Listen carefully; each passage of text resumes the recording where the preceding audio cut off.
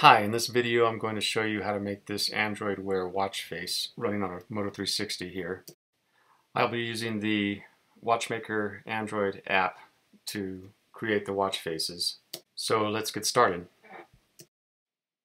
So the first thing we want to do is create the watch face. We do this by clicking the icon in the upper right corner that has a watch with a plus sign next to it. Then we click the pencil icon to start editing the watch face. Now we click the plus icon to add an element. The first element will be the numbers representing the hours. Then we will add the two elements representing the hours hand and the minutes hand.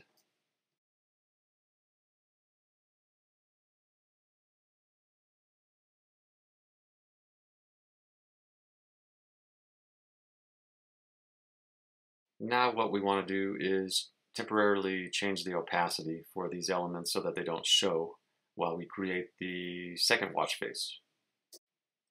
We do this by setting the opacity to 0 for each element.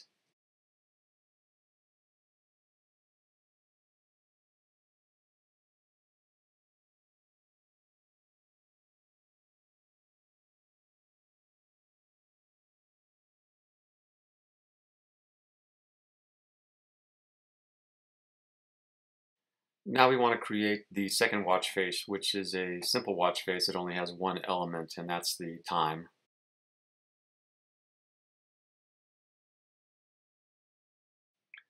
So we have our basic watch face, or two watch faces. There's just no way to interact with them yet, so we need to add some functions to the elements, specifically in their opacity attribute, so that they change their visibility when we click on another button that we're going to add.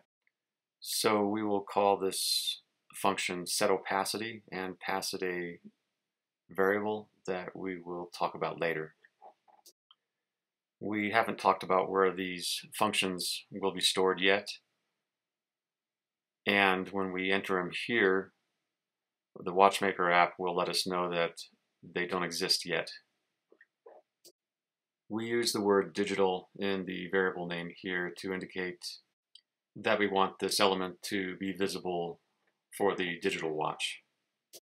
This is the error I was referring to.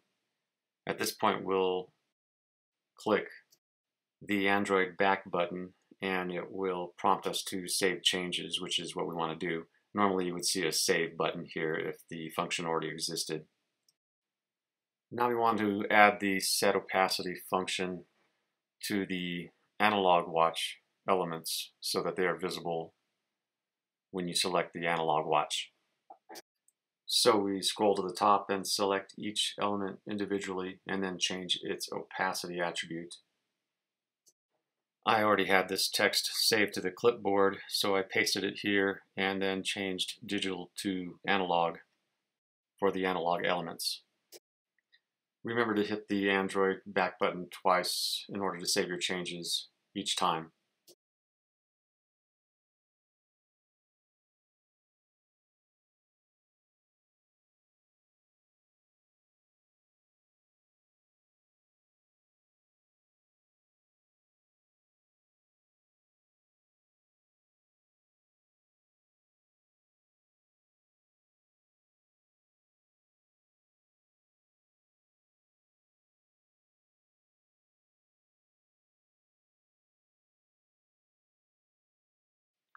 So now we need to add an element that is a button that allows us to change between the two watch faces.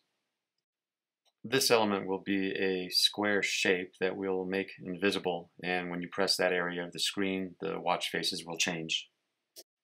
I'll drag it to a part of the screen more typical for a watch mode button, and I'll make it invisible by setting the opacity to 0. Now we need to add a tap action to this button so that when you press it, the other watch face appears. So scroll down to the tap action attribute and then select the run script action. So here we're going to type in a function name that'll be available in the main script that we'll talk about later.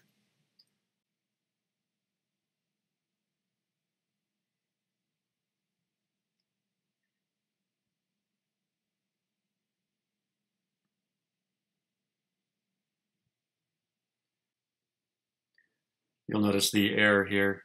That's because we don't have the main script inserted yet. And that's what we're going to talk about next.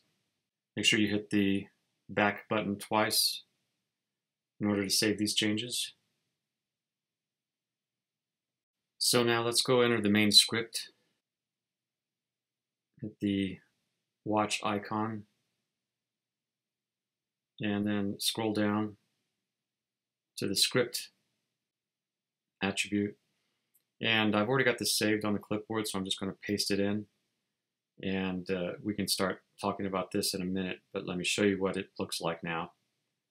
If you come back out, hit the back button again, and now you're at the main watch face screen. If you hit that section that we just put in, the little square section that's invisible, you can see where I'm tapping it. It goes back and forth between the two watch faces we have. So now let's go talk about the script that I just inserted. And I don't want to go into a lot of details about it. It is coding, and it uses Lua scripting language. This is basically broken up into three sections: a constants section, a variables section, and a functions section that has 4 functions. So you might notice here at the bottom 2 functions that we put in to the watch elements. One is set opacity and one is on watch button. Both of those functions can be called from elements. And the set opacity function is the one that determines if an element should be visible or not. If you look at this one here, it returns a get current watch, which is a local function up here. And the way this works is it determines what the current watch is and then compares it to the watch that is passed in. And if they are equal, it will set the opacity to 100. Otherwise, it sets it to 0. And this is how it determines whether to show the element or not. And if you remember, we put in our set opacity calls. Let's get one of these. There's the hour hand. We put in something called var watch analog. That's the watch that we want this element to be visible on. Go back to the script.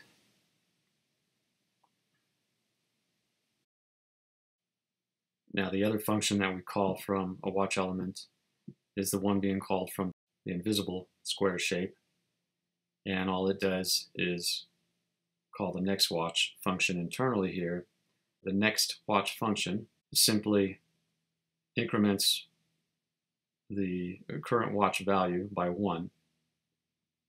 So if you were on the first screen, it would increment it by 1 and then set the current watch to that value. If you were already on the second screen, then it would increment it by 1, and if is the equals the number of watch faces, which in our case is 2, then it will reset it back to 1, which is the first watch face.